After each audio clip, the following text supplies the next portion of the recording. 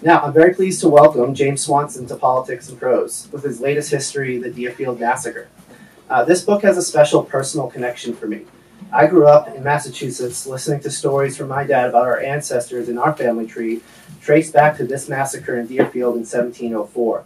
One of my great-great-great-great-great-great-grandmothers, Thankful Stebbins, she survived the raid and the forced march up to Quebec. Instead of returning, she married into a French family, and the rest is history. I'm grateful to James for illuminating this history, but also exploring how the raid itself morphed and changed through the centuries in the minds of the residents of Deerfield, going from a collective trauma into an important shared history. So please join me in welcoming James Swanson to Politics and Prose bookstore.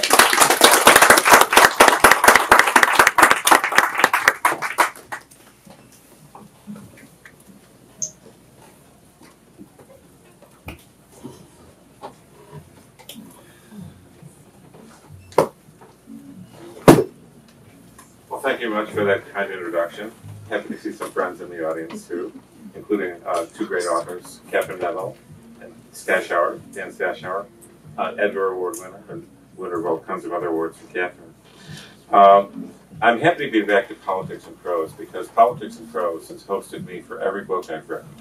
And so I feel like I'm coming home to the best independent bookstore in America and a great treasure in Washington, D.C. And so I thought I'd talk a little bit about how I got into this and what the book's about in a nutshell. I don't really read much from a book when I speak to an audience because I figure you can do that yourself and I won't bore you by just reading the words.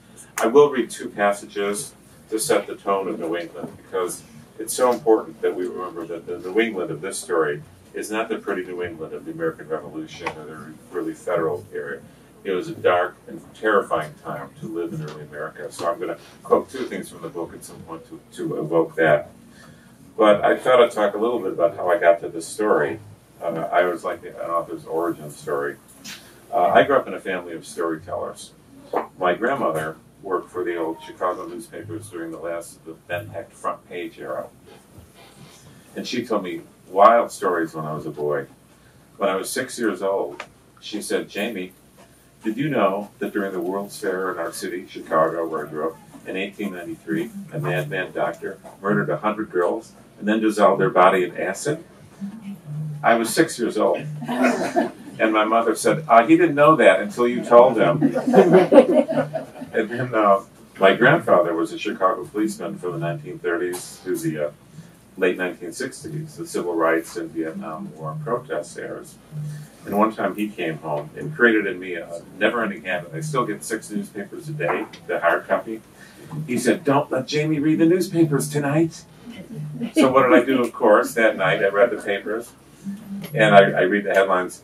"Madman slaughters 9 student nurses in Chicago apartment."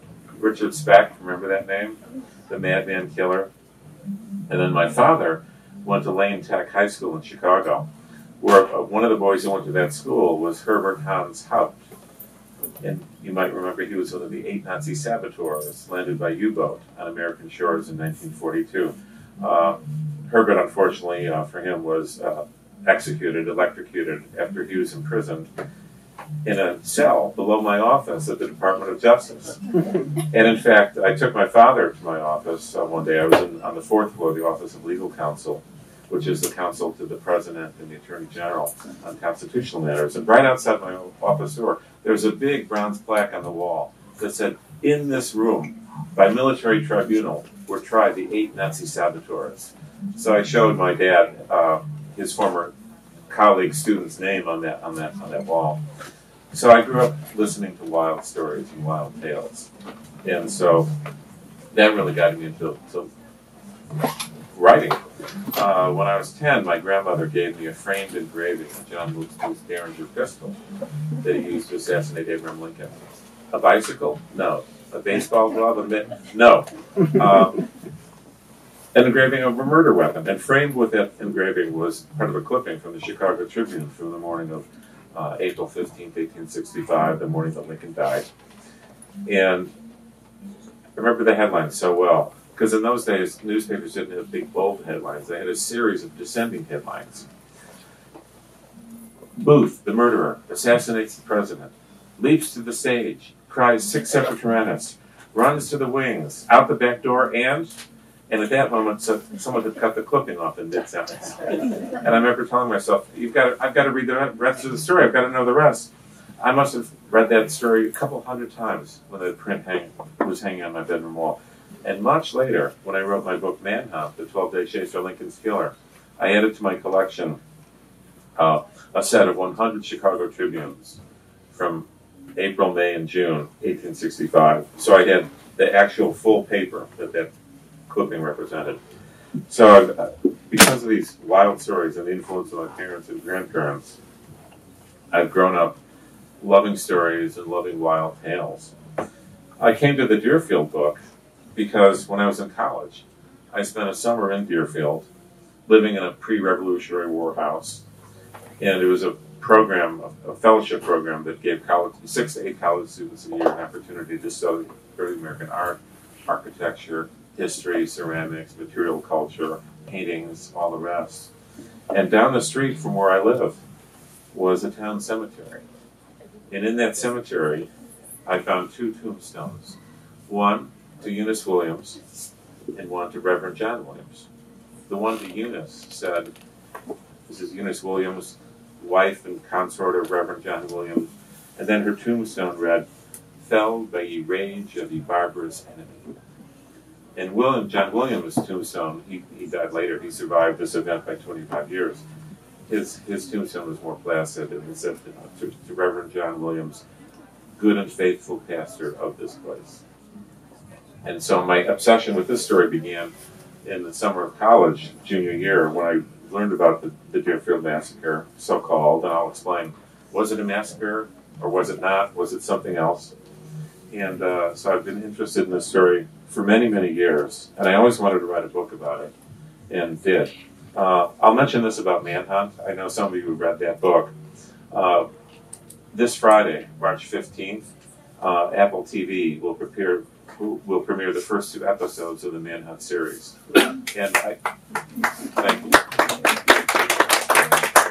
And I know that Politics and Prose has a supply of Manhunts, which I'll also be happy to autograph for you.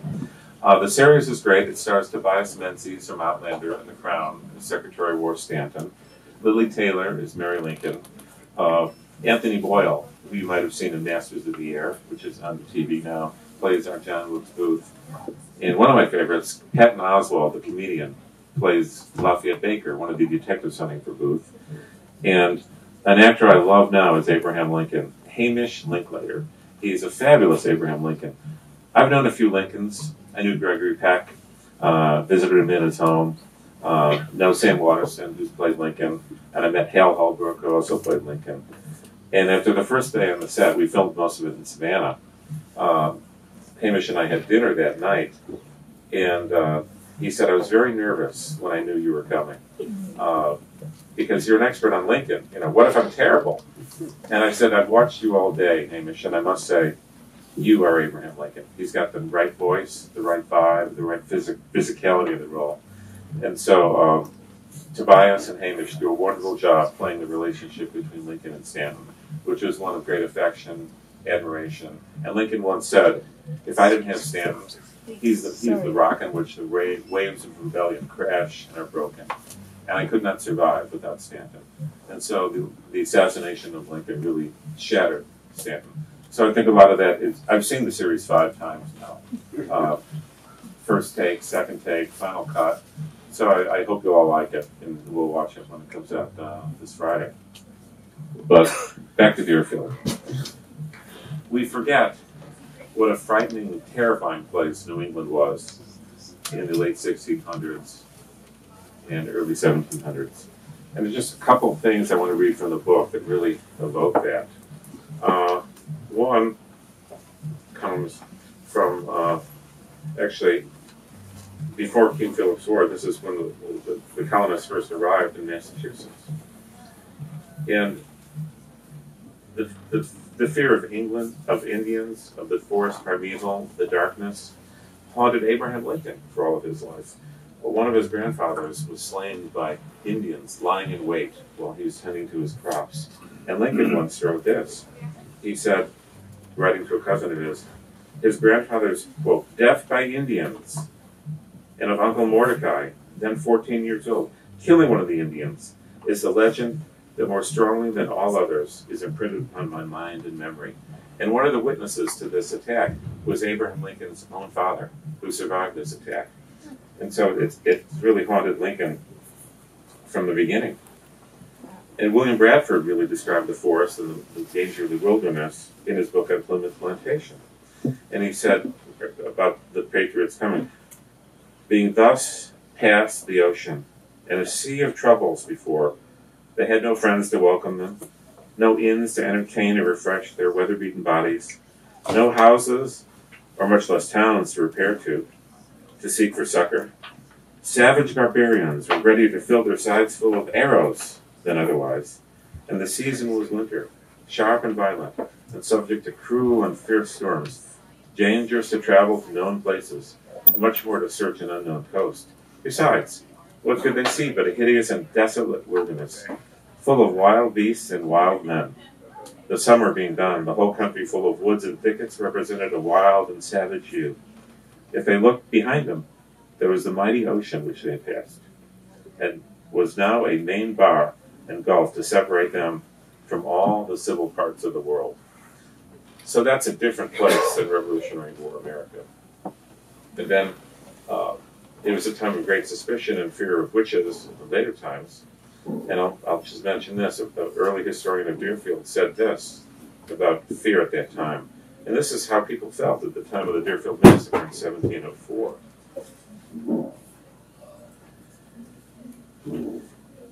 Here's the quote from him. It was the age of superstition. Women were hung for witches in New England and witchcraft was believed in everywhere. Indeed, 12 years before, from February 1692 to 93, a witchcraft hysteria had gripped Salem, Massachusetts. The contagion spread beyond Salem. More than 200 people in Salem had been accused of entertaining Satan. And in Salem, 19 people were hanged, 14 women and 5 men. And one man, Giles Corey, was pressed to death under a board piled with heavy rocks to try to force him to confess to witchcraft. And here's what people in Deerfield believed in the late 1600s and at the time of the Deerfield Massacre. Quote, every untoward event was imputed to supernatural causes. Did the butter or soap delay its coming? The churn and kettle were bewitched. Did the chimney refuse to draw? Then witches were blowing down the smoke. Did the loaded cart get stuck in the mud? Invisible hands were holding it fast. Did the cow's milk grow scant? Imps had been sucking her. Did the sick child give an unusual cry? Search was made for the witch's pins with which it was tormented. Were its sufferings relieved by death? Glances were cast around to discover the malignant eye that doomed the child. Tales of events like these, so fascinating and so fearful, sent the adults as well as children to bed with blood chilled, every sense alert with fear, ready to see a ghost in every slip of moonshine, and traced a malign origin, every sound breaking in the stillness, the rattle of the shutter, the creaking of the door, the moan of the winds, or the cry of the birds and the wild beasts at night. So that's really the New England I'm writing about in this book. So, in a nutshell, Deerfield was the victim of a great war between France and England for control of the North American continent during Queen Anne's War of 1702. It was a war about the Spanish succession, who would be allowed to become the new king of Spain. And that war came across the ocean and came to America. The French were in Canada today, which is then called New France, and the English were in New England, Maine, Connecticut, Vermont, and Massachusetts. Deerfield was a little town of 300 people on the far northwest corner of Massachusetts. Canada was closer than New York. And so it was a poor town. It was not like Boston or the other wealthy towns. 300 people who were farmers, tradesmen, workers, carpenters, barrel makers, were eking out a living on the New England frontier. It was a dangerous place for a long time. Ever since King Philip's War in 1675, which almost destroyed half of the New England settlements. There were constant raids. A family might go into the woods and never be seen again. A child might be tending livestock, and the child would vanish into the night and no one would ever see them again. There was a constant fear of terror of the Indians. And so, in late 1703, rumors came down from Canada that the French and Indians might be coming on the way. The French had a number of Indian tribe allies, Mohawk, Huron, Abnaki, Iroquois, and others. And the French were not the masters of the Indians. The Indians weren't the servants of the French. They were equal partners in the wars against the English.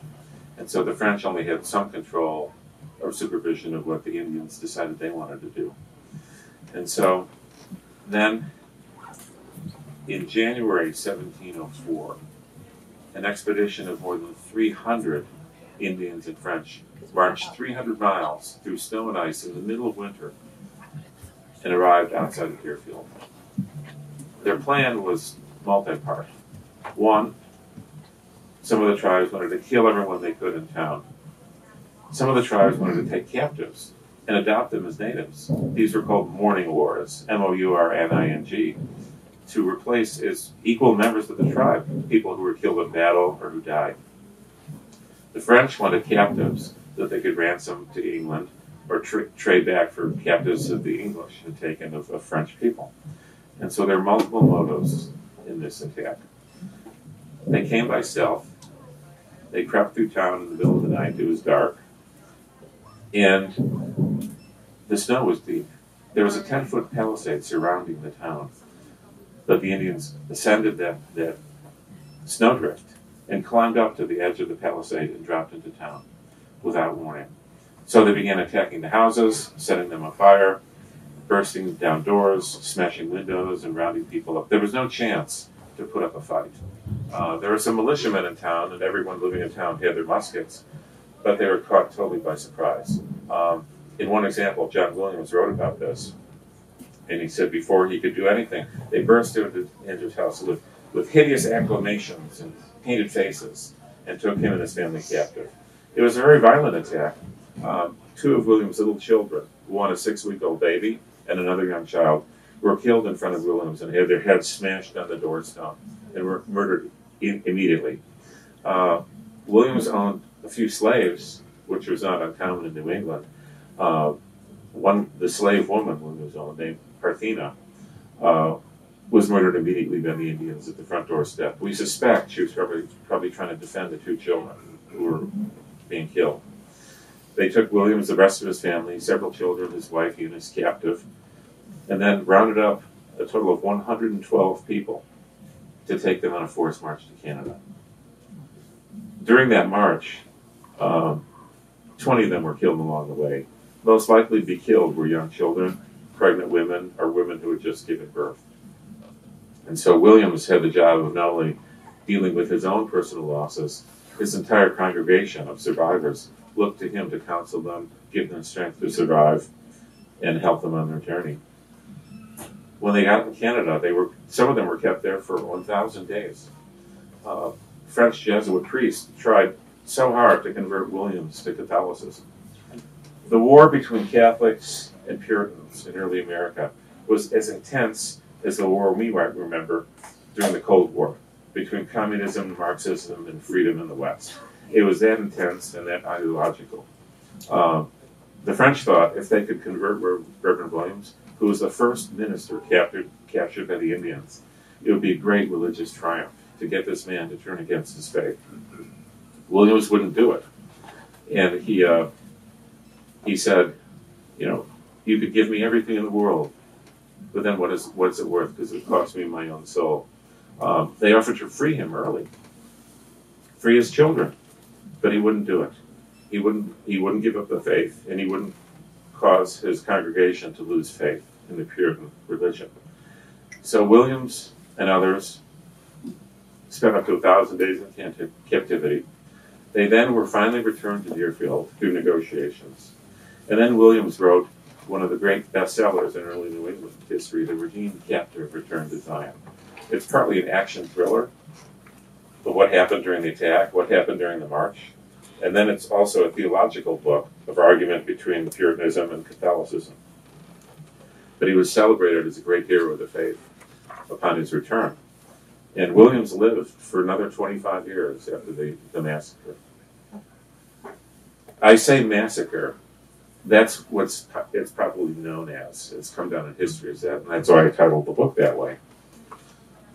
the people who lived through it never called it a massacre.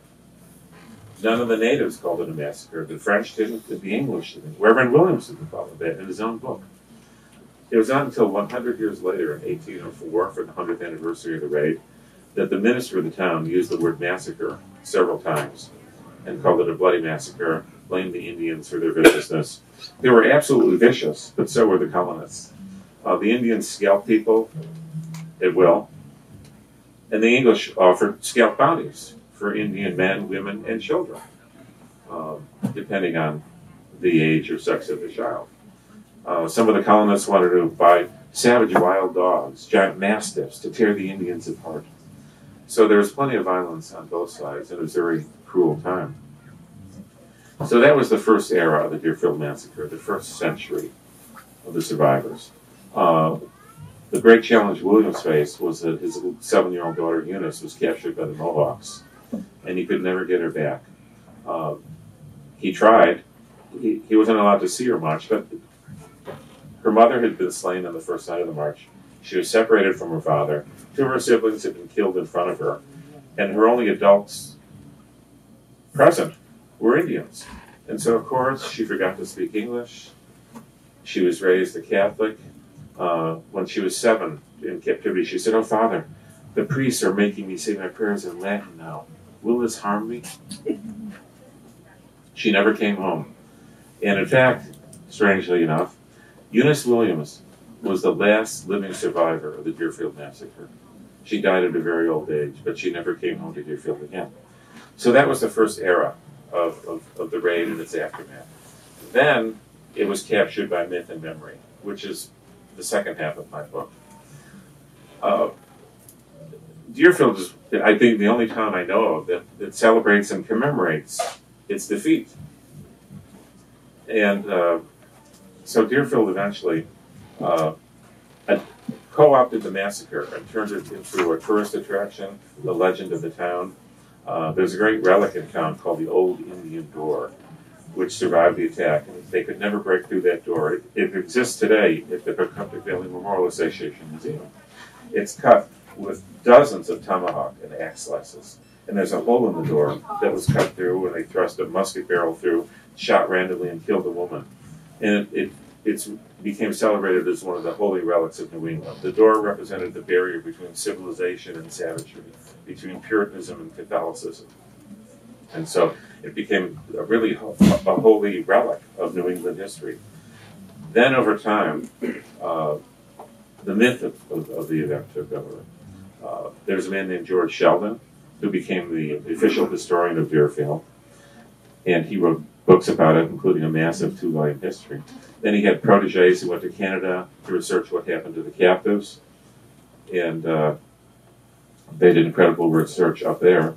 And then Deerfield became a tourist town of an arts and crafts movement, a toy shop, sold dolls of massacre victims and made souvenirs.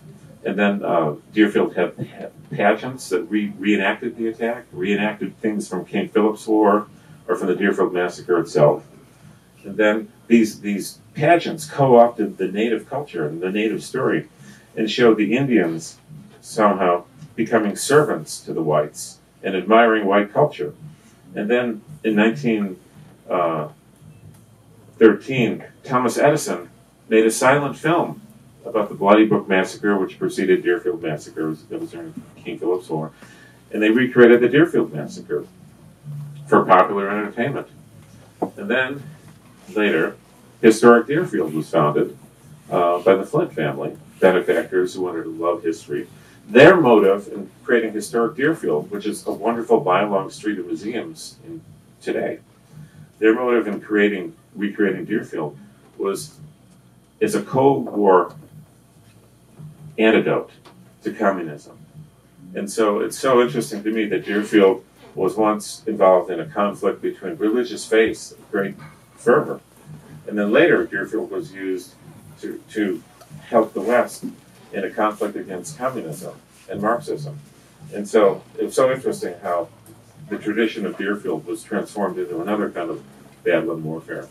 And to this day, Deerfield lives on as a very successful, much visited museum town. My favorite standalone museum in America is the Pacompton Valley Memorial Association, which was founded by George Sheldon in the 1870s. And inside, it's a monument to the triumph of the colonial mentality. There's a chamber that has the old Indian door. And in that chamber, there are dozens of marble cenotaphs set in the wall. It looks like a room of tombs, but there are no bodies buried there. But these cenotaphs bear inscriptions. Very political, very, very provocative inscriptions. I'll give you one example. It refers to a girl named Mary Field. It said, Mary Field captured age 2, became a savage, and married one. Then, of course, in more modern times, Deerfield has sought to invite natives to participate in this. And so, during the 300th anniversary, descendants of John Williams and Eunice Williams, who married into the tribes, their very descendants came to Deerfield and participated in reenactments and visits. And so the Native American view and the Indian view has now come to the fore, and Deerfield embraces that part of the story too. And so George Sheldon, in fact, when he was writing his history of Deerfield, would excavate Indian graves willy-nilly, dig up their bones, not catalog them, disrespecting the graves. And so Deerfield has had an arc of the thrilling story of the attack and the killings and the survival, the captivity, the march to Canada, and then the survivors, and then the myth, and then the memories. And so Deerfield now has existed for 300 years, celebrating and commemorating and revising the history of what happened in 1704. And so that's a brief nutshell of what the book is about. So it's really about the past and the present, and recreating the past and remembering what past people thought was what really happened. So Deerfield is really a laboratory of myth and memory from 1704 to the modern day. And so that's probably the summary that I'll give of the book. And I think I'd invite questions, because I've come to a lot of events here, and I know I don't like it when an author talks for maybe more than 20 minutes or 25 minutes. And so I'd be more interested in hearing questions. They're talking about the myths of New England, or the witchcraft, or the fears, from the Native American perspective. And I'll say this about the word massacre. I got some criticism about using that word. And a bookstore in New England canceled my appearance because they said I used the word massacre. And then they canceled the appearance because they said I don't use the word indigenous peoples. I should have always used the phrase indigenous peoples, they said. Well, a friend of mine, Charles Blackwell, was the Chickasaw ambassador to the United States. Some of the tribes appoint official ambassadors to the United States under old treaties with the federal government. And Charles said, don't give me any of that white woke guilt of indigenous people or the Native Americans. He said, I'm a Chickasaw and I'm in India. And if you check with the Museum of the American Indian, the preference now is either to use the tribal name, Chickasaw, Mohawk, Abenaki, whatever, or Indian. And so my Indian friends have now told me that indigenous people and Native Americans is now falling out of favor. And I mentioned to a friend of mine who's an Abenaki Indian and a scholar of Deerfield and the massacre. And she said, forget that story.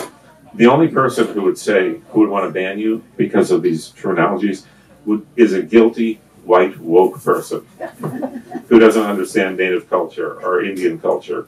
And so I'm glad that no one here at Politics and Prose told me I couldn't come because I used the word massacre. It's a loaded term, but I explain it and how it evolves over time, and how the Indians and the English victims of it never called it a massacre. And so I just wanted to say that about the terminology. If anyone had questions about my use of the word Indian, massacre, it's all explained in the book. And so thank you for that. So I think I should invite questions now from the audience. Here's where the questions come from, over here. Because the microphone is here. Yes. What did they call it before it was designated a massacre? They called it An attack? They called it the attack, the raid. They actually called it the mischief, which to me is a very neutral term.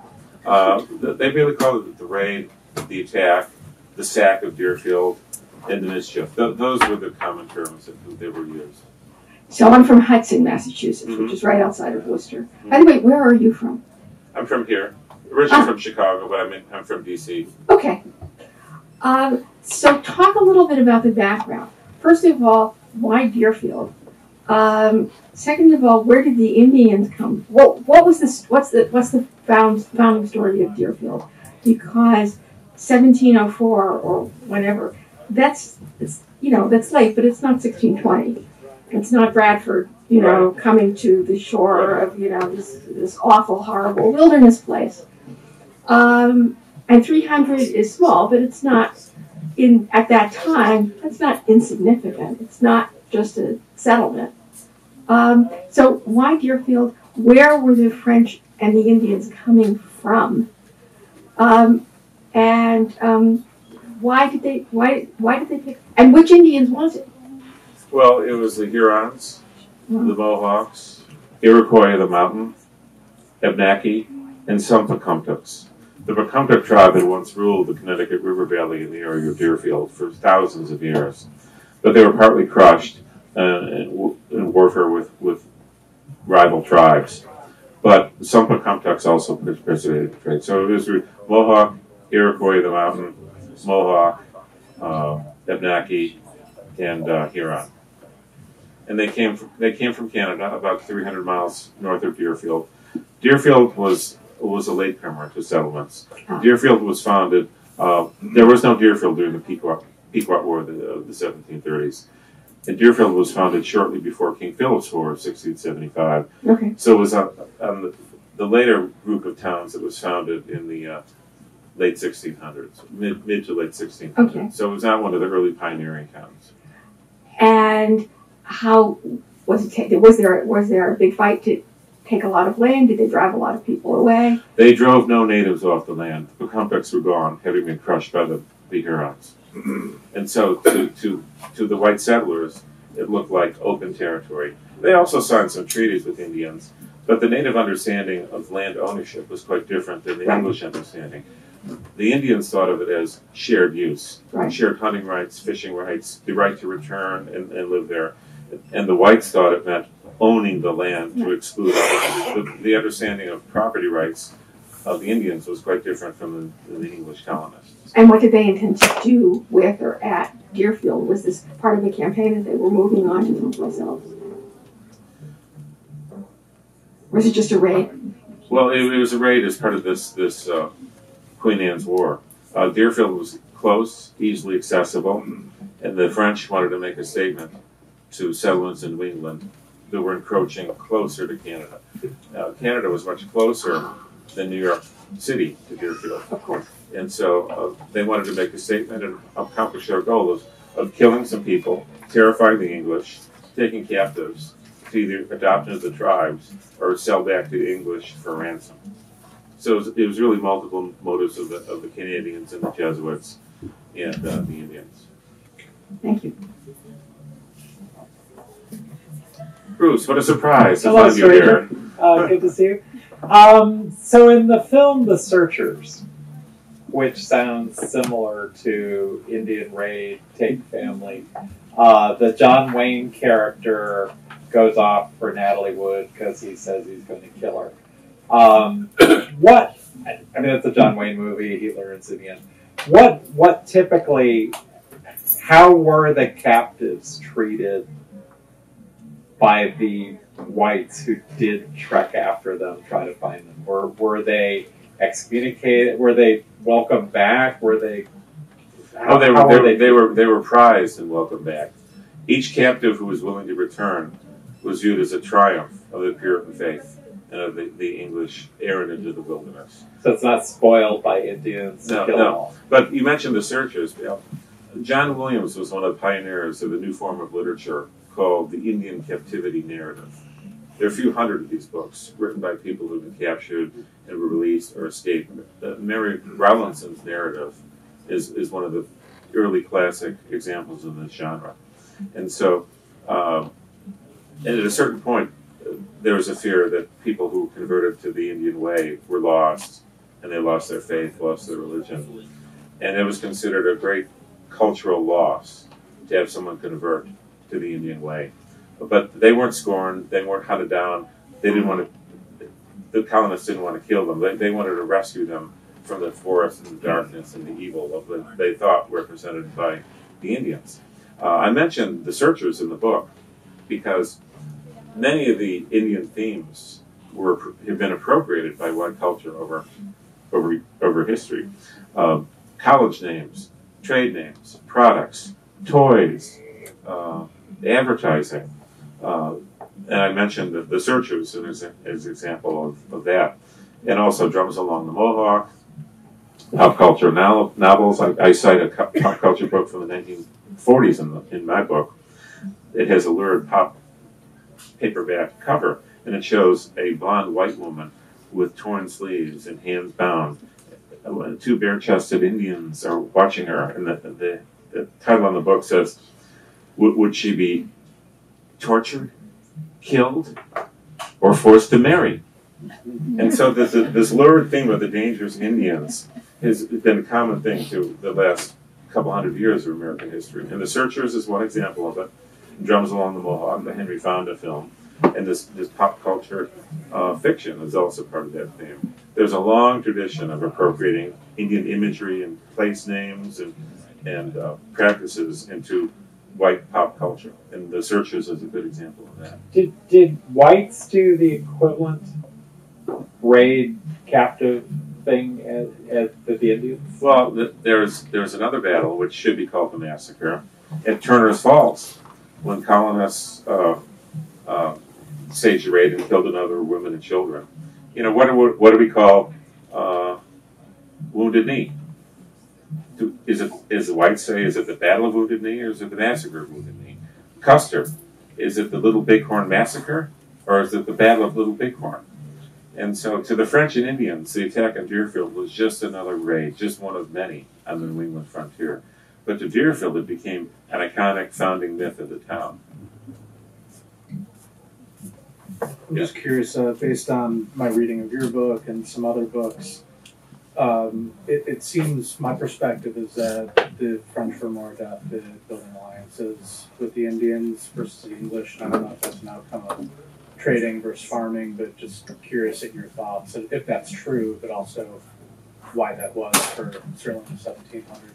Well, the English had many strong native alliances too, which were more fully expressed during the so-called French and Indian War, the 1750s and 1760s, and certainly during the American Revolution.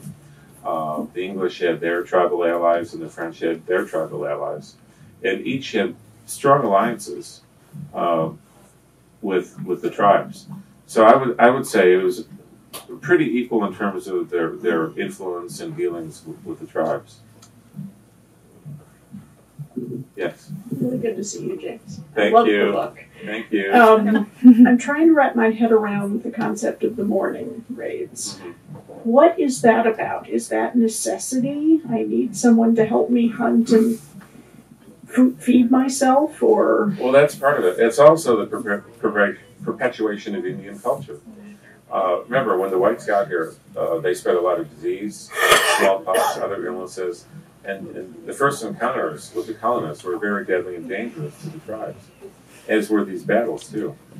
And so it was to help perpetuate Indian culture, to add to the numbers of the tribe, to raise people from a young age. They weren't really interested in adopting adults into the tribe. It was mostly young boys and young girls. They were most susceptible to being converted. And think of it this way. Imagine if you're raised in a strict Puritan household and disciplined. Isn't it a little more attractive to live in the forest and hunt or fish, or not have that kind of discipline, not have to read the prayers, not go to church twice a week? And so the great fear among the Puritans was that the Indian way of life would prove quite attractive to young people. So it was multiple reasons: to replace people who died, who'd gotten sick, or who died, people killed in battle, to increase the numbers of the tribes. And it was very easy to convert the youngest to the Indian ways. So those were some of the reasons they did it. Oh, now that you're here, make sure you say to him hello to Cameron in the back. Okay.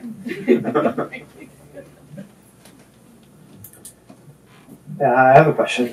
You mentioned you spent a summer there in Deerfield College. Yes. So my question would be, how has your perception or the town's perception changed in those years in between? And what was the most surprising thing you discovered while researching this new book? The biggest change is the welcoming of Indian voices to the story. They were excluded for a long time. To George Sheldon, he silenced them in history. A friend of mine, Raj Bruchak, wrote a great article on George Sheldon's erasure of the Indian part of the story. He also erased from the story Eastern European immigrants from Deerfield story. There was a big influx of Polish immigrants, or Russian immigrants to the Connecticut River Valley, and especially Polish to Deerfield. And to George Sheldon and his image of the meaning of the colonies and the traditions and the colonial revival movement, which I didn't get to today, but it's in the book. There was this resurgence of interest in colonial antiques, paintings, traditions, relics, artifacts, pageants. And that was really a reaction to modernization of the industrial age, of immigration. And so that was clinging on to the myth of the origins of the country. And so the biggest change is the resurgence and return of Indian voices and black voices. There are many blacks in Deerfield too. And the PVMA Museum has been a pioneer in inviting Indian participation in memories and scholarship about blacks in Deerfield, Indians, and European immigrants. And so that's probably the biggest change I've noticed. If you look at the cenotaphic walls at the PVMA Museum with all these carvings about traditions slaughtered by the Indians, the savages, there's been really a sea change in that. And by sea change, people often mistake the Shakespearean phrase sea change as an instant overnight change. No, a sea change is actually a slow evolving change. And that's really been the case in Deerfield. So the Indian voices that were once silenced, once upon a time, years ago, people even wouldn't talk about the different tribes that were involved in the attack. But now, Deerfield now invites people from the Mohawk tribe, Iroquois, Abenaki, and others to participate in the telling of this story.